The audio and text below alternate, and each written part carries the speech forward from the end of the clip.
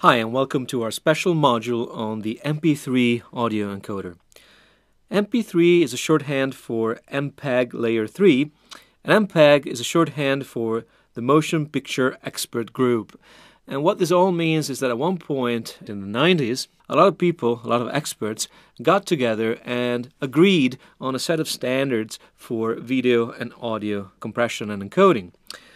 MP3 turned out to be the most used audio-digital format for digital audio storage, streaming and playback. And today a portable music device, thanks to the MP3 encoding, can store up to 30,000 songs, which really means you can carry your entire music collection with you everywhere. So in this video we will look at the technology behind the success of MP3, and we will describe in detail how the MP3 encoder works. You will see how all the tools that you have learned in our DSP class, from Fourier transform to filtering, from sampling to quantization, they all come together in this application. So how does the encoding and decoding process take place? Suppose you start with a discrete time sound signal x of n. This is processed by the encoder and converted into a binary string. The decoder will take that binary string and convert it back into a sound signal y of n.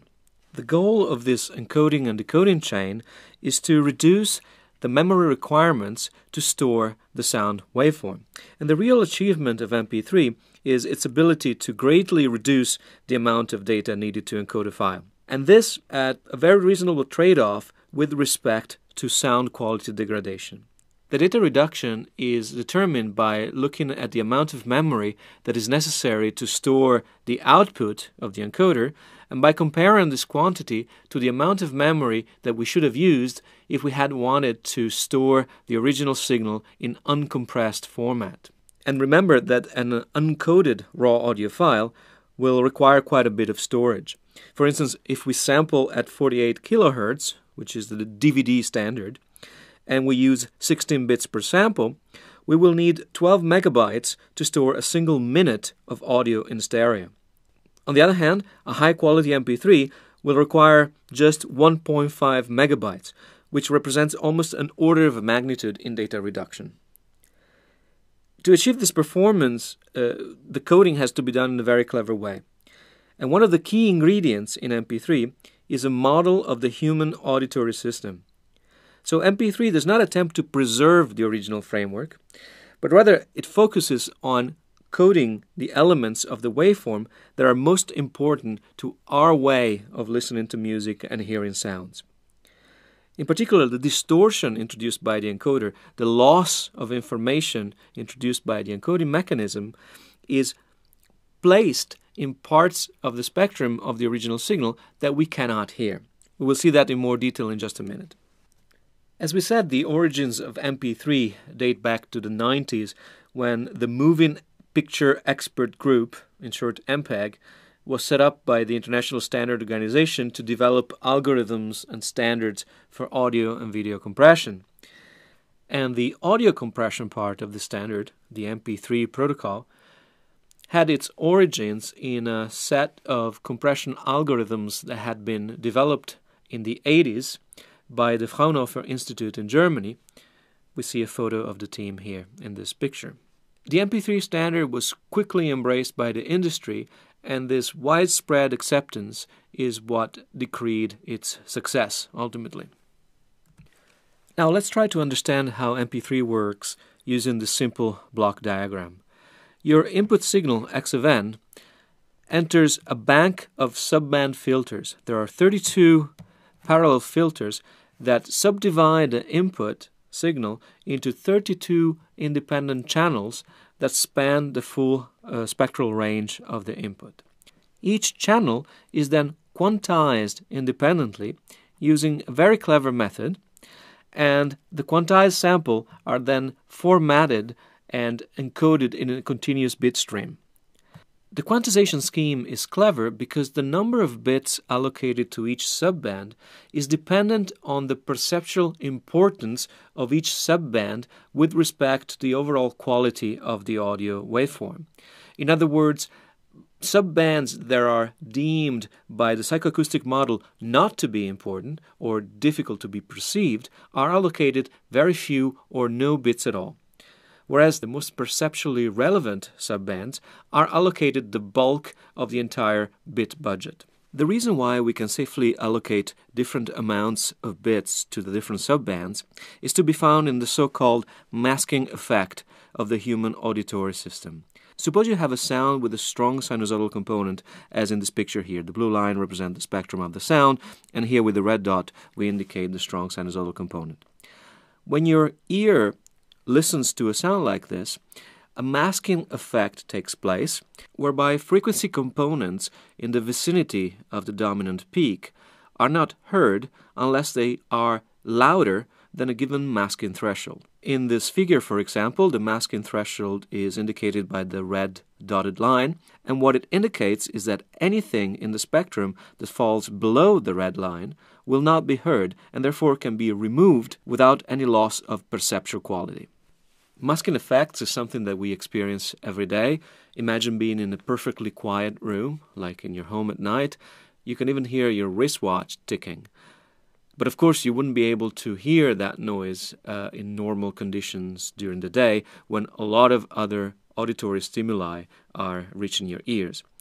Although if you were to record the audio environment and analyze its spectrum, you will see that it still contains the information about your wristwatch ticking.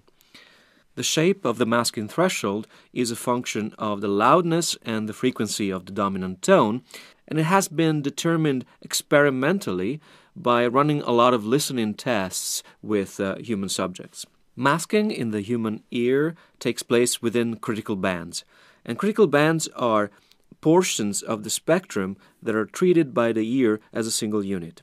Everything that happens within a critical band cannot be further resolved by the ear, so two different frequencies taking place in the same critical band are perceived as a single tone. There are approximately 24 critical bands in the human ear, and here is a picture of their distribution in frequency. As you can see, they get wider as we go up in frequency. They follow a logarithmic scale, which means that the resolution power of the ear is stronger at low frequencies, whereas at high frequencies we're less discriminant, and therefore when we quantize things across critical bands, we can probably fit more noise in the high frequencies than in the low frequencies.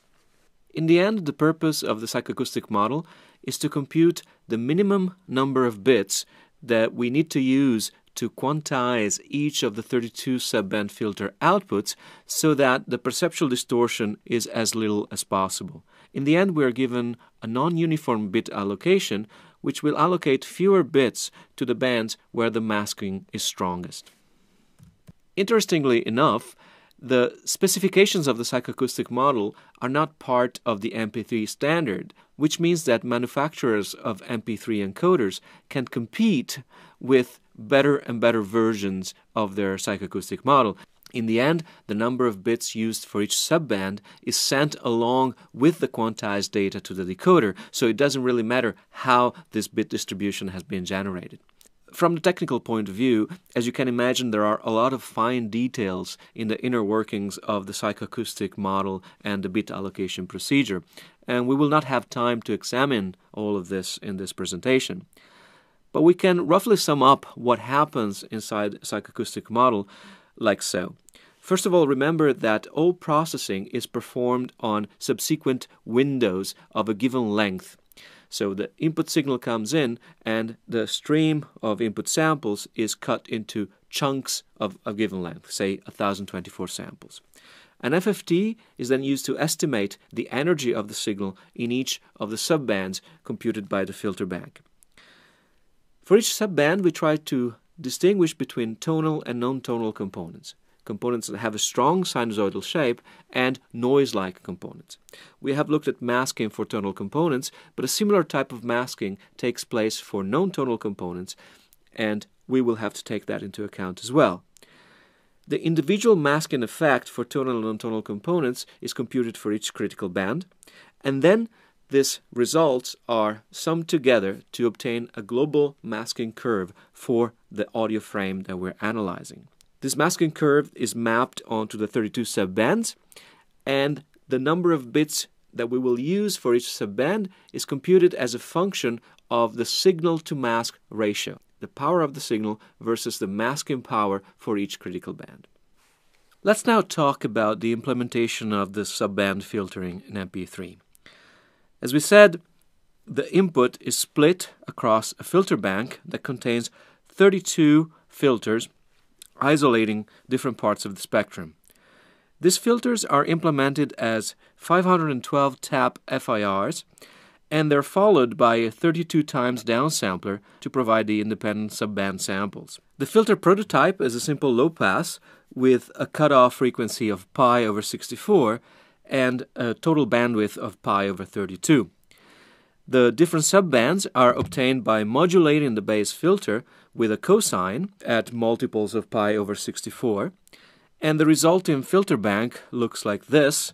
We're showing the positive half of the frequency axis. This would be the first low-pass filter with index 0. This is the second one, the third, the fourth, and so on, covering the entire spectrum. Now let's go back to the implementation of the filter bank. As you can see here from this block diagram, each branch in the filter bank comprises an FIR filter of length 512 and a 32 time downsampler here. What this means, of course, is that 31 out of 32 output samples of this filter are discarded, and so this is, of course, a very wasteful implementation. Let's try and make this a little bit more efficient. This is actually explained in the MP3 standard. We start with the equation that expresses the output of the subband number I as a convolution of the impulse response of the filter for that branch with the input. And here you see that the downsampling factor translates to a factor of 32 in front of the input index.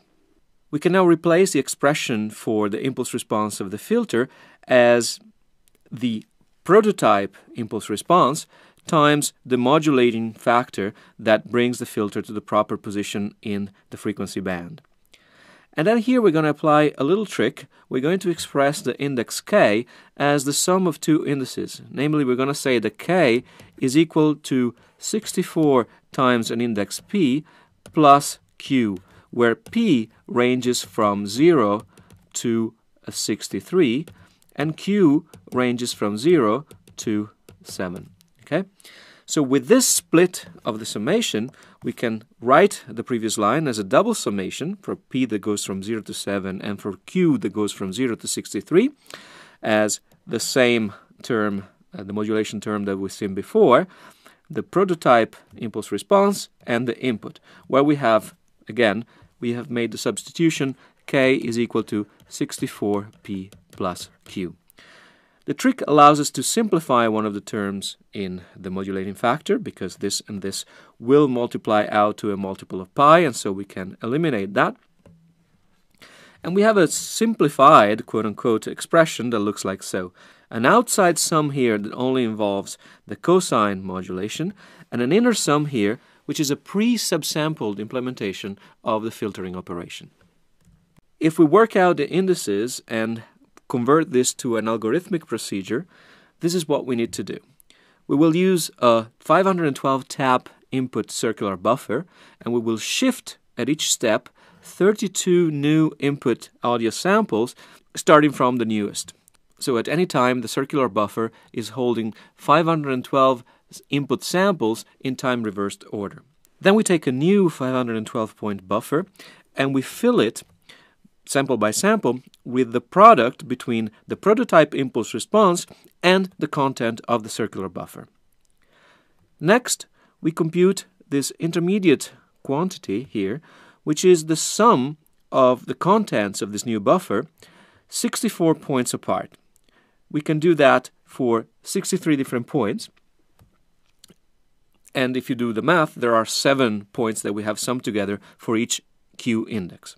Finally, each subband output is given by this sum here, where we're taking the intermediate quantity C of Q that we computed before, and we modulate it with the cosines at the frequencies that we had defined in the beginning. And finally, quantization. This is where the great bitrate savings are going to be achieved. MP3 uses uniform quantization of subband samples. and the number of bits per sample in each subband is determined by the psychoacoustic model as we explained before. We also said before that MP3 works on subsequent audio frames, a frame being a window of input samples that is processed independently. There are 36 samples per band and per frame in the MP3 standard, and so since all of these 36 samples are going to be quantized by the same quantizer, a rescaling is needed so that we are using the full range of the quantizer. Remember how uniform quantization works? A quantizer maps an input interval to a set of quantization levels. Of course, you have to make sure that the range of your input signal matches the range of the quantizer. For instance, this quantizer expects the input to range from -1 to 1, but if your actual input only lives in this small subinterval, you will not be able to make use of the full quantization range. So rescaling normally would imply perfect renormalization of the 36 samples by dividing the samples by the largest sample in magnitude.